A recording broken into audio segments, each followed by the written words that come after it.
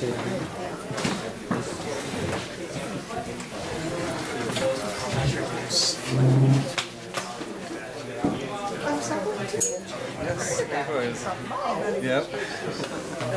It's a small world. It's a turn. Well, she's inspiration. Maybe JP is a small world. It's right. My grandmother was an old Liz. I usually get both men. Good evening. Welcome to the continuing Howard Zinn Memorial Lecture Series. This is our first event since the eviction from Dewey Square last month. And the title of this event is From Occupy to Workers' Control, from the book Ours to Master and to Own, with Immanuel Ness and Elaine Bernard, who contributed to both. And we're very much in a stage 2 of the Occupy movement. Occupations across the United States have been evicted, and I believe just today or yesterday a court ruled against Occupy London. So we're very much seeing a stage 2 in this movement. And to give an example, ever since the eviction, there's been questions, what do we do now? How do we realize what the Occupy Boston's Declaration of Occupation, our goal is a society that prioritizes the needs of all before the profits of a few. How do we exactly realize that? And there's been talk about occupying foreclosed homes, for one.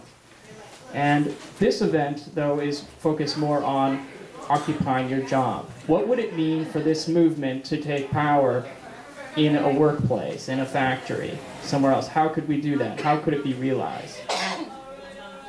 And hopefully our two speakers can help illuminate us on that question. So I'd like you all to give a nice warm welcome to Immanuel Ness and Elaine Bernard.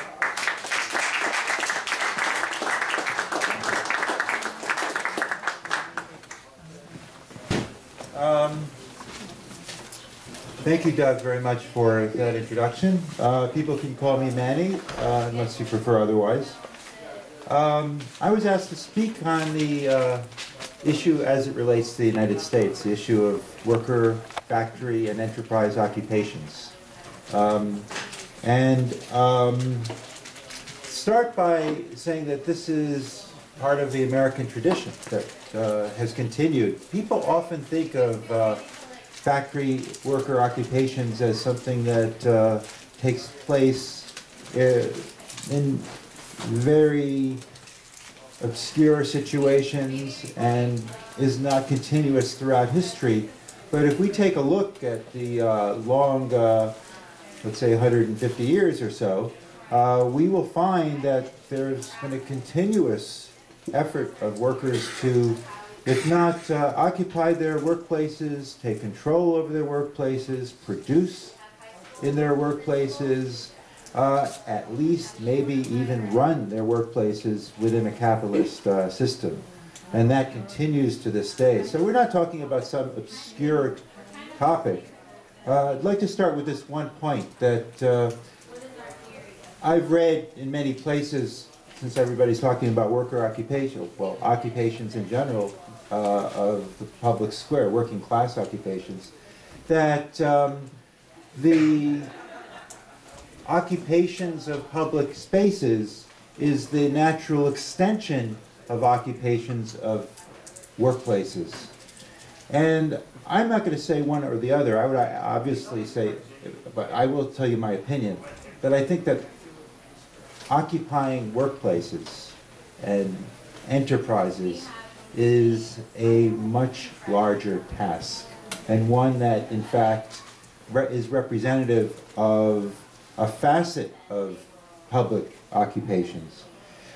And in this context, I'm looking at the idea of a workers' council, something that some of us have thought about for all our lives, and people before us thought about that, how they achieved that. A country was named after workers' councils, a nation state that thought it created its own international. That was Soviet Union.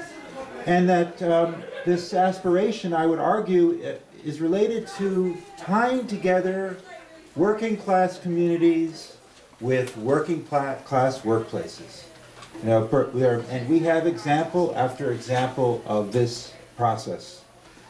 So, given that I was asked to talk about the United States, certainly we come out of a tradition of workplace autonomy within the craft unions, that craft workers in the 19th century demanded certain respect and were producers on their own, and after a period of time under the AFL were able to dictate wages that were imposed by their unions, their craft unions. And subsequent to that, we have the foundation of mass production industries, which creates a whole new paradigm for the working class. I was saying it yesterday, you know, we only really have 40 years to look at with respect to neoliberal, Fordist production, roughly between the 1920s and the 1970s. Well, give maybe 50 years or so. But after a period of time, this becomes broken down to production within factories rooted in different types of skill categories, subcontracting to people within the factory and outside of the factory, so that sometimes you might have a factory that seemingly has a placard on it that produces one thing, but may have workers who are employed for many different companies and many different. The airports, for instance, would be a good example of that, even within airlines or many different transportation sectors and hospitals, education, and so forth. So we are living in a post-Fordist environment, but let's look at the period when labor was ascendant in this country, where the CIO and then the AFL understood that the industrial workers of the world knew all along that you had to create a factory-based union, that skill was being taken away from workers in the working class, and that if you really wanted to build working class power and a modicum of a decent wage and build communities that were able to sustain themselves, you had to do so by organizing everybody, wall-to-wall unionism, as we all know here. I think that there is a specific era, building on what the IWW did, that we really need to look at, and that's roughly between 1935 and the war, 1939, 1940, particularly 1939 with the Fan Steel decision by the Supreme Court, which rules that factory occupations are illegal because it's occupying private property. And we don't have a capitalist state. One would wonder, it's decision after, as well as I do that decision after decision is anti-working class. The Toledo Auto Light strike is an inspiring example of the way in which workers and the community banded together to create a sense of solidarity through defending the workers' rights within the glass industry and trying to create a union that would be powerful in Toledo. It was attacked by the police. Several people were killed by the police. Several people occupied the buildings for a period of time, but not long enough to really sustain it for more than a few days. But just on its heels, there are many other occupations. I'll just talk about the most well-known that you know about. The second would be the Flint sit-down strike, which, it's a wonderful example of what can be achieved through the workers, and in this context, without a union. The Flint workers sat down without a union. They wanted a union, and they sat down for a union in better working conditions. And I'll just throw this out for you for a moment. It's my sense that working class people felt, judging from, looking at what the IWW believed in, direct action, we don't negotiate with the employer, we don't believe in the legitimacy of the state and so forth, that if they could only get a union, maybe they could create something called socialism.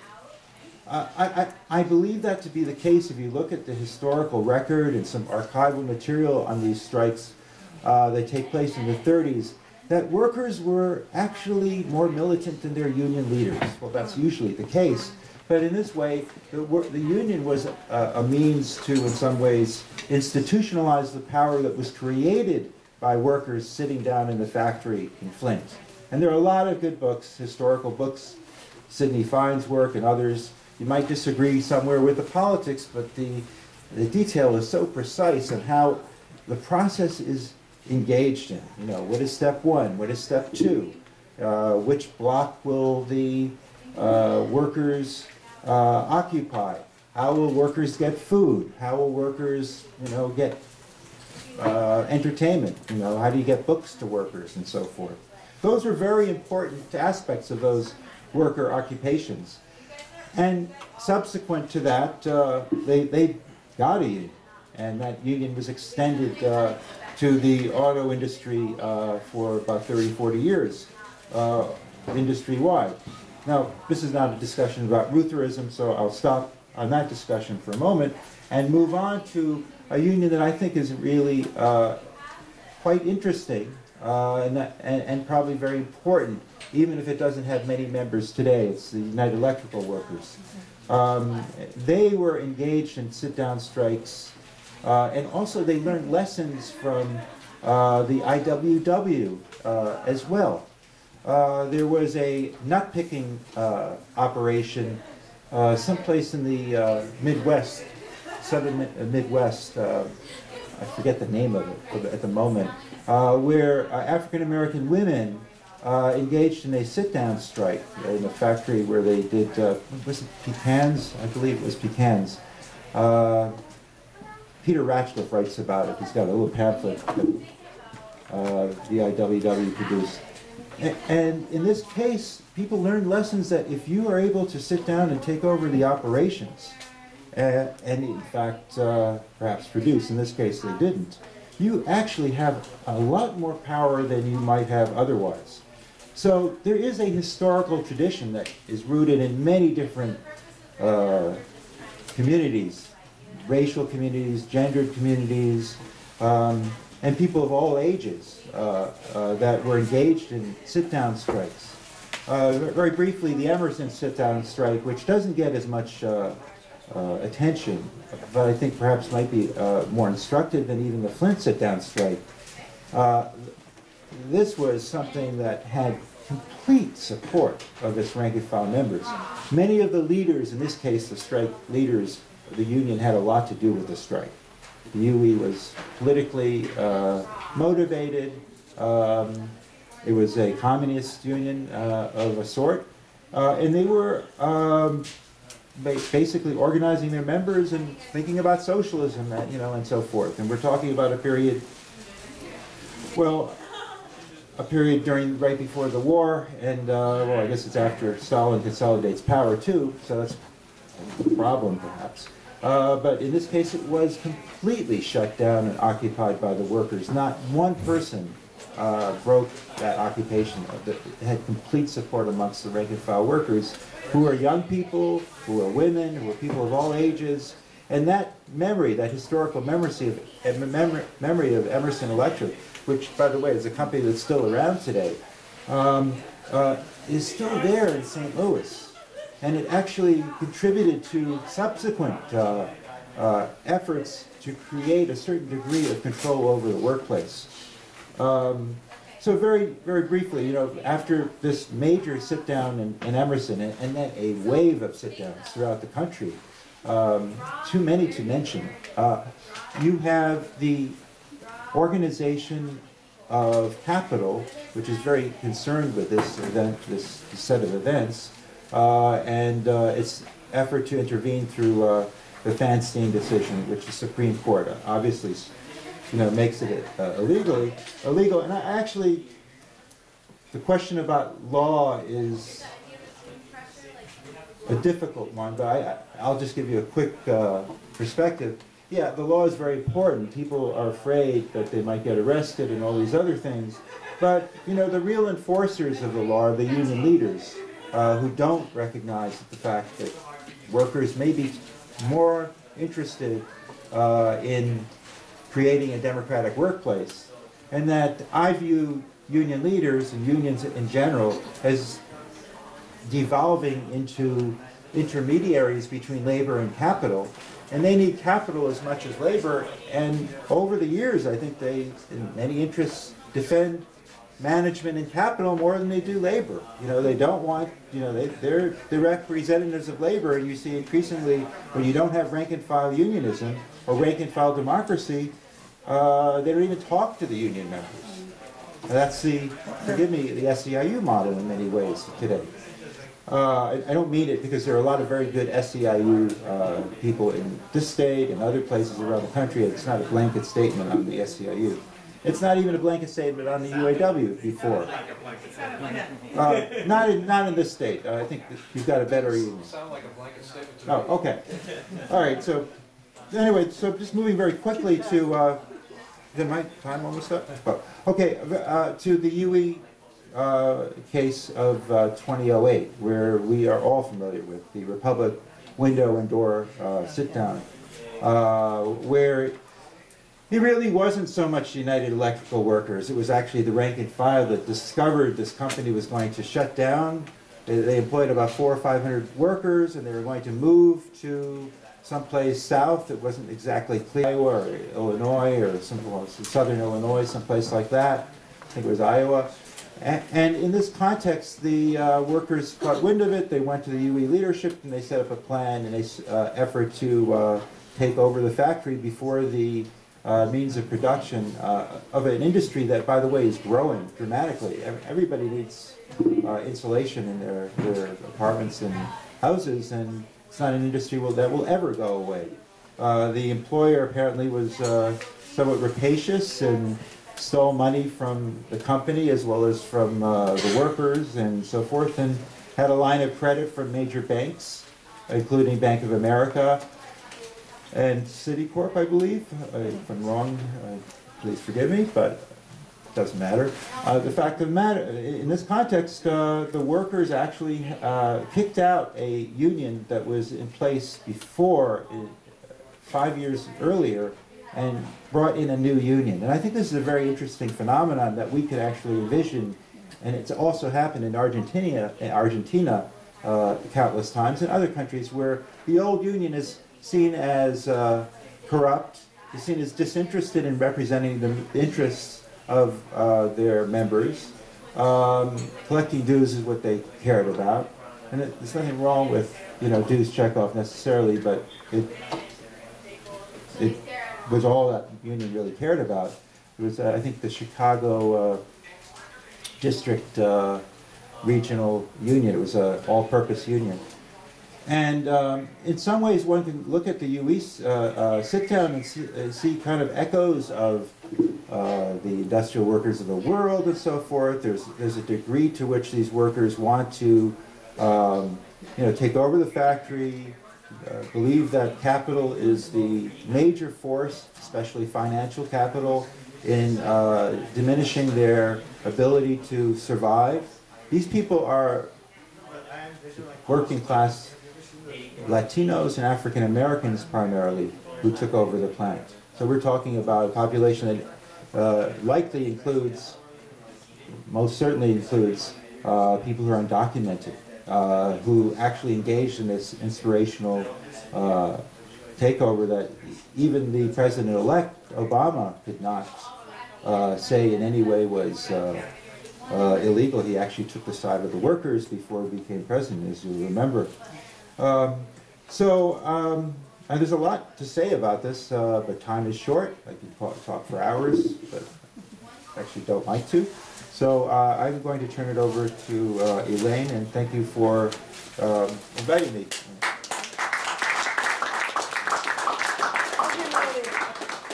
Actually, I should tell you how I ended up writing a chapter in this book is that a couple of years ago, Manny and I were at a conference together, and he was just running a seminar, or one of the sections of it, on workers' control. And of course, I really wanted to go because I felt very strongly that this is a topic whose time has again come. Now remember, this is like over 2 years before the Occupy movement, and I was thrilled that he was doing this. And we happened to get talking, and I told him about, a very important formative experience I had in British Columbia, where I'm originally from, in the 1980s, when I was with the Telecommunication Workers Union. And that union, in the February of 1981, seized the phone exchanges province-wide, ran them for 5 days, totally under workers' control. They locked out management. As we said at the time, all non-necessary people were asked to leave the buildings. And in fact, when we got them out, it was remarkable. Not only did the atmosphere change in the buildings, but the work actually greatly improved. People in British Columbia got the best telephone service they ever had in their lives for those 5 days when the workers ran the phone exchange. And you can imagine Canada, is not a commune. It's not socialist.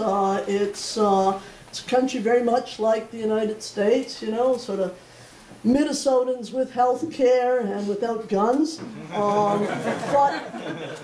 But such an action was just sort of really quite extraordinary.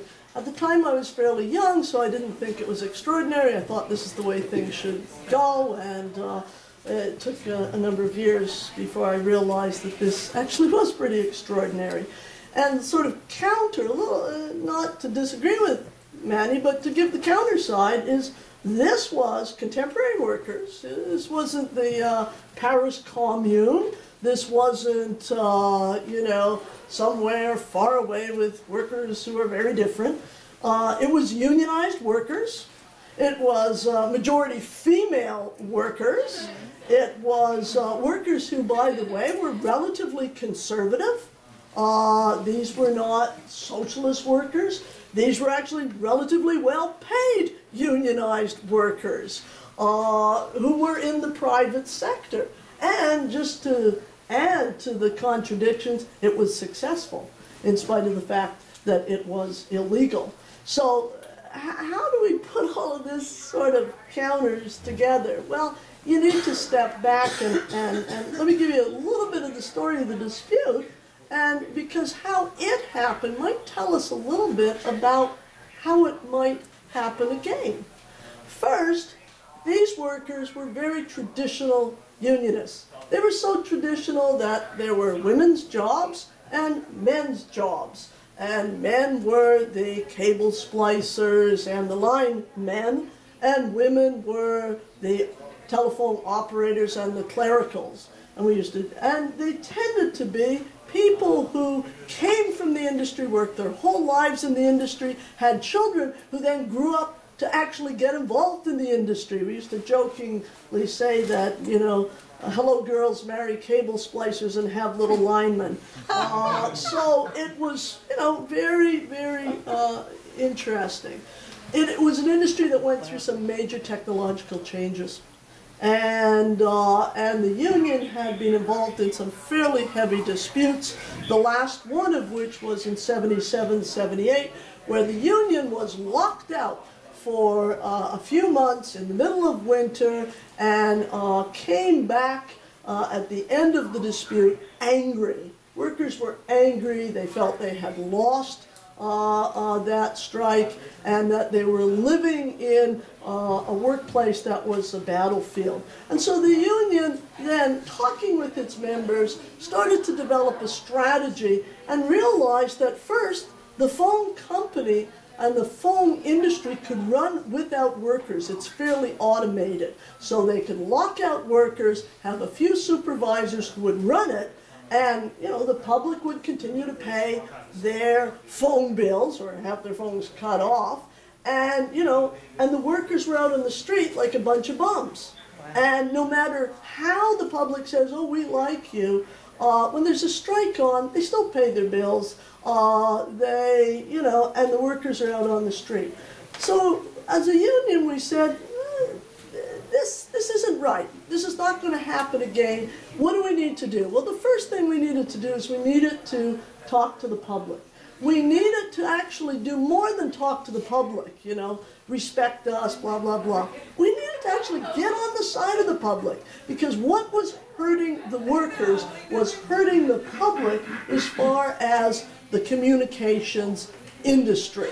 That the company's speed up, the company's automation was removing from a very human industry the human factor. So it was building not just, you know, the sort of, we'll come to your community center and please support us because we're about to go into a dispute. Serious, serious work. And one of the most serious pieces we did is we did something that most unions don't do. The telephone industry at that time was regulated. So when the companies wanted to increase their fees, they had to go before a government regulatory hearing. The union decided to intervene in this hearing, and the union decided to intervene in opposition to the phone company getting a rate increase. Well, you can imagine the union meeting discussing why we're going to do that. Because a rate increase is the basis upon which the company gets more money, of which, if you're going into bargaining with the company, you want them to have more money. But instead what we did was line up with the community groups, with consumer coalitions, which in the past had been the enemy of the phone union, because it sided with management, and instead line up with those groups and say no rate increase as long as you know, this phone industry, this phone company is doing terrible service. And then went even one step further. The union became the whistleblower. So the union started to leak stuff about what the company was doing. Again, very, very sort of over the top compared to what unions often do, but decided that, you know, and the members loved it. They got to testify about how they wanted to give better service. They had all sorts of ideas how to improve things, and yet, you know, the company was just not permitting it. And I'll get back to this consumer producer coalition, how important that is. Well, eventually, we dragged out, and the first time, it was the longest hearings in Canadian history. It went 40 days, and the company got its rate increase. It then proceeded to try and force the union into a lockout by starting to lay people off, and eventually what happened is a decision was made that we weren't going out, they were. And I won't go into the details, you can read it in the article, but they were locked out and we were on the inside. It took the courts a day or two to sort of, because first they couldn't believe it. That, you know, normally, you know, workers seize the phone exchanges. You know, that's not a North American story. That's not, and it was actually quite funny because the police had a role in this. That is, the local police were called by the phone company and said, you know, this is illegal. They're, you know, they're occupying the phone exchanges. You know, you got to go in there. Remember, phone exchanges often go back to World War II, and on the West Coast, they were built with reinforced concrete, and, you know, you couldn't get a tank in there. So they're very, very well protected, which, you know, if you're going to see something that's really well protected. It's very hard to come and get you out. So what happened is the police said, actually, we think this is about industrial relations, and it really isn't our business, and also we don't work for the phone company nor for management. You know, we'll get back to you if the, you know, if the courts order us, if the chief does, but we're not involved in this. And it was very interesting. Part of that was because the union also talked to the police, not before, of course. But afterwards, and we had a fair amount of neutrality there. Again, part of it was the very powerful resource that was being held. You really don't want to mess with the communications system. So what happened is eventually we were ordered out. We then had to talk to the members, because some members said, well, to hell with them, let's stay. And some said, well, you know, now all of a sudden we're in contempt of court, we could be arrested, etc. The union did something that, again, which is why you need some sort of democratic way of making decisions. In this case, the union executive board, in discussion, decided that some of our folks would stay and some wouldn't. And the worst thing possible in this would be for some to leave, some to stay, and to rupture the solidarity that was there. So it was determined that we were seeking a collective agreement, not stage one of the Canadian Revolution, and therefore we would obey the courts. We disagreed with the court decision, but we would obey it. We then chose to come out of the buildings at noon because it would make it to the press that evening for the 6 o'clock news in the East. And we did it with the building trades closing down the center of the city at noon hours so that they could be there watching the occupants come out of the building. So it was a tremendous moment of solidarity, and the agreement was that in coming out, the rest of the labor movement would support the phone workers by then starting to choose different cities around the province to have one-day general strikes in support. And the first one was held in Nanaimo. And at that point, the business community as well as government laid so heavily on the phone company that a collective agreement was again achieved. Well, why am I telling you a story of 1981 in a little west coast province of British Columbia? Because there's a couple of things there that are very interesting about what could happen. First is, there's a lot of romanticism about occupations, you know, that it's going to be, you know, the politically correct. I love the phone workers because they were never politically correct. They were never particularly left. They were never, and they were female. But what happened is they developed a tremendous sense of entitlement, that this was work that they did that was valuable, that wasn't just about how they earned their living. It was about the community that they lived in, and what we were successful in doing is making the company the outsider, management the outsider, as opposed to the union, its members, and the public. That was the coalition. I call those producer and consumer coalitions. And we're seeing that more and more in the labor movement, but really it's about going that extra step. The second thing is that it moved very, very quickly. I said they were conservative union members. Once the occupation started,